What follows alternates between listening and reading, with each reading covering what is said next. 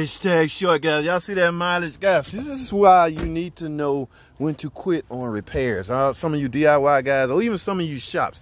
Now, take a look at this. This is brand new. Radiator brand new. Hose is brand new. Even the fan is brand new. Even the water pump is brand new. It's in for overheating, guys. I started this car up and it started spitting out white smoke.